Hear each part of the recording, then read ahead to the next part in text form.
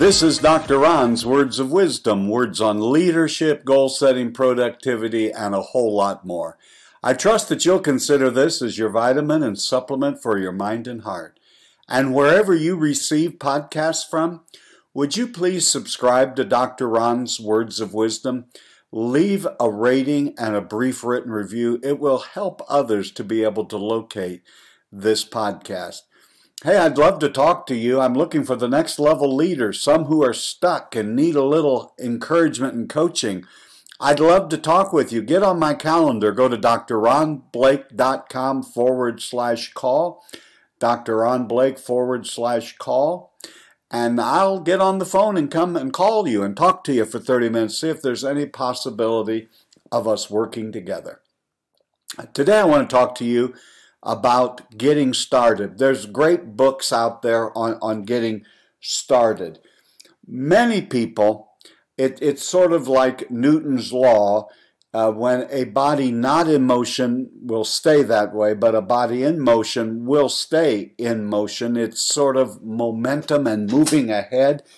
And oftentimes the most difficult thing you or I face is just getting started. Everyone who's listening to the sound of my voice has something that you know you need to do. A project, a chore, a promise, a phone call, a note, an email, or a text that needs to be delivered. And we have done our best to procrastinate, to not do it. We know to get ahead in whatever field of endeavor that we are presently involved with, that we need to start by maybe finishing a project, going back to school, honing some skills that we need to develop. We all have those things. Now, in a future podcast, I'm going to also talk about finishing because in most of our lives, there are a lot of things lying around that were started well, started with good intentions, but we lost our focus, lost momentum, and never did complete them. You can't complete something until you start it, but you do have to complete what you start. So let's just begin. Whatever the task, the issue, the problem, the situation, that unfinished project that you do need to complete, that thing that you know right now to be where you need to be, you need to get it done. Let's talk about how do we get started. And the very first thing is start the task small. Now, there may be what you need to do isn't complicated or difficult, it's uncomfortable. Perhaps there's someone you're out of sorts with, or you've broken the relationship, or the relationship has been broken, or just know it's uncomfortable. And so it's not that it is an overly involved or difficult situation. It's just finding the courage and forcing yourself, taking yourself by your own collar and shaking yourself and saying, today is the day you have to do that. Oftentimes there will be some of you who have fairly large and complicated projects that you need to work on. And one of the biggest difficulties you have right now is, how do I begin? Where do I begin? Where is the starting point? How do I break it down? We'll talk at that. But just start small. If you need to go to the gym or you need to start exercising, perhaps the best thing to do is to put on your tennis shoes and walk around the block. Start small, but start moving in the right direction. Start going where you want. You see, if you go to Newton's law that a body at rest tends to stay at rest and a body in motion tends to stay in motion, just remember this: a little action on your part will birth momentum. I oftentimes find people who are trying to tell me that they've lost the momentum. They don't seem to have the energy to continue on and to complete and to do that item which needs to be done. That's why you start small. Don't start with, I'm going to finish this project by noon, or by tomorrow I will have it all wrapped up with a beautiful bow on top. That's unrealistic and it's impossible if it's in any way large a situation that you're tackling. But start the task small. You don't have any momentum, so and trying an enormous effort, this is beyond willpower for most of us. It really is the law of momentum. And so the way to recapture momentum is just to start small. And here's what happens. When you begin the small task, for instance, if you're going to exercise and you decide that you're going to walk around the block, well, when you've gone to the effort and you've walked around the block, you think, well, if I walk 1 block, I could walk 2, and if I walk 2, I could maybe walk 4 today. You won't capture any momentum or forward progress until you start. And so as to not overwhelm yourself or to defeat yourself before you even begin, start the task, make it small. Now, the second thing that I'm going to mention may seem an odd place for me to point this out or to place it here, but that is simply, if you do a small task successfully, or even if it's a task of, I need to call my mother, I need to call my brother, I need to call my neighbor, and you do that. You just force yourself to do that. Reward yourself. Now, I don't mean a trip around the world or even necessarily go spend the week at Disney World. But I'm saying if there's something you'd like to watch on television, if for you a good way to get away is to read a chapter in a book, if it's to go for a walk, if it's to make your favorite meal, doesn't matter what it is. But once you begin to take the proper actions and you start building momentum, it's okay to reward yourself. Now, the third thing I want you to think about is, right now, get started.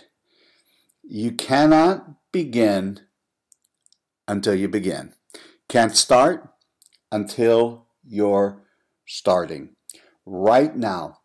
You can wait around till everything is perfect and the stars are aligned and everything is for you.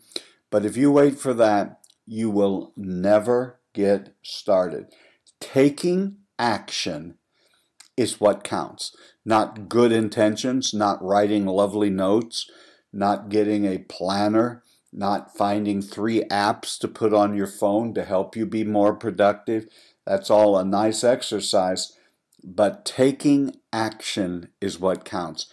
No one is really interested in what you know or how pure your intentions are. Taking action is what people are going to judge you by. That's how your work is going to be evaluated. Not all that you intended to get done, not all that you talked about doing, but the action that you took. I would say if you're really struggling in this area, having a difficult time beginning, do less than you think you can. You can always add on more, but don't at the beginning just pile so much on that it overwhelms you and becomes counterproductive and you don't get anything done. Do a little bit less than you think you can when you're getting started. Again, this all ties in to the fact that once you begin to take action, and including a small action, momentum works out. It just begins to appear. And then I would say, if you're going to put your tennis shoes on, if your goal is to exercise and either go to the gym or walk around the block, work on consistency. It would be better to walk around the block for a week than to walk a mile once a year. Work on consistency. It is the things that we do consistently that become a part of who we are. That's why Building Habits, James Clear's book, Atomic Habits, Charles Duhigg's book, Habit Stacking, work on consistency. And if, for instance, I don't ever have to write on a list I don't ever have to make a note. Make sure you brush your teeth in the morning. Make sure you brush your teeth before bed. They have become such internalized habits and modes of operating in my life that I do them unconsciously. So the reason is, as a youngster, I was encouraged to do it and I worked on it consistently. Enlist support. If you're going to sequester yourself away to work on a project, let the people at work or at your home know, say, hey, I will come back, we will do this and that, but give me 20 minutes, 30 minutes, 1 hour, whatever the time frame is. Please help me to get this done. Enlist support. There's where your apps and other kinds of things can come in, and other kind of tools that you would like to have. You can't plan for everything that may happen. Or if you try to plan for everything, in essence, you'll never, ever get started. Now, the next thing that I want to highlight for you may sound somewhat negative, and that is when you're going to take action, begin to change some things in your life, work on something. We've talked about this a little bit in previous podcasts, and that is you need to sit down and count the cost. Is what you are endeavoring to do something that you are really legitimately committed to? And then consider the consequence. And oftentimes I even ask those who are closest to me when I have a course of action that I'm pursuing, and I've thought and dreamed and prayed and thought about it again. I'll ask some folks who are closest to me, I'll play out the scenario. I will tell them what my intentions are and what at this moment I plan on trying to do and what I'm going to try to execute, as well as in regard to a plan. And I ask them, as an unemotional observer, would you be paying attention if there is some unintended consequence to this action that I'm not aware of? Many times there have been great projects and plans that I've had over the years, but I wasn't aware as I should have been of some of the unintended consequences. Now, don't allow that to paralyze you into inaction. You and I cannot plan out every eventuality that may happen regarding something, but at least consider it. Planning ahead. Once you begin to take small actions, again, if it's a simple task that I need to make a phone call and apologize, I need to write a thank you note, those are simply executed. I'm at this point thinking more about projects at work or at home, plans for self-improvement that are going to take a lot of action or some steps.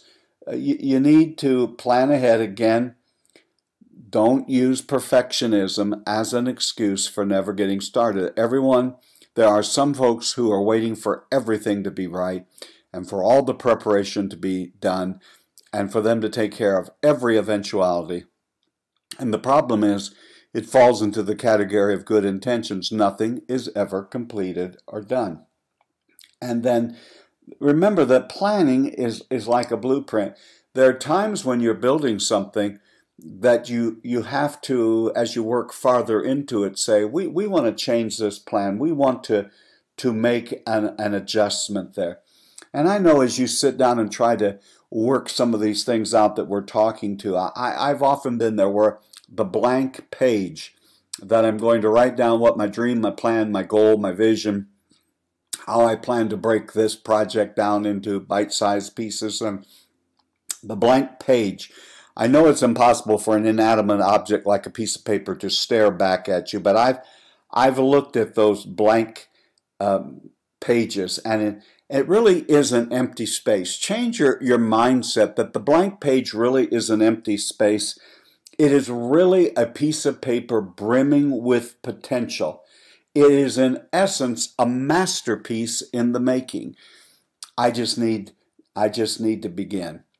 I think the thing that I would end all of this with is you have to know and have a conviction that the course of action that you're taking at this moment regarding a plan or a project or course of action You have to be convinced deep down in your heart that this is the right thing. You have to have a conviction that what I am doing is important. I have told people over the years, if you want your people to catch a cold, leader, you have to have pneumonia. My challenge for you, my leadership friends, today is just get started. Quit waiting, quit making excuses, begin right now.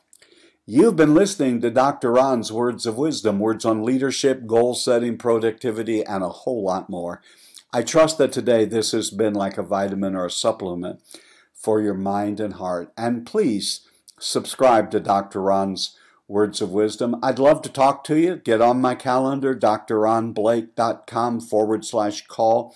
If you go to drronblake.com, my webpage, you'll see there's a link to my blog, and I have a few blog articles over the years on this very subject of getting started.